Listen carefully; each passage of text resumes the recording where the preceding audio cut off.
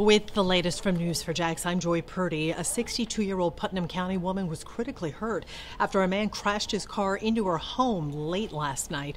Sylvia Warwick was taken to a hospital in Daytona Beach and is in critical care. Authorities believe the driver, Walter Conklin, was driving under the influence when the crash happened.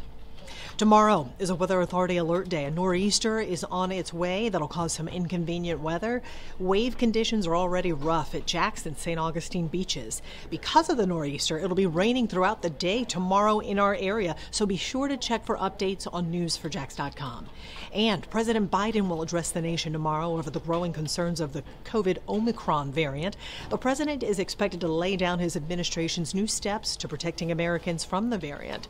Only a handful of states still have not seen Omicron cases, including Indiana, Oklahoma, Montana, North Dakota, and South Dakota.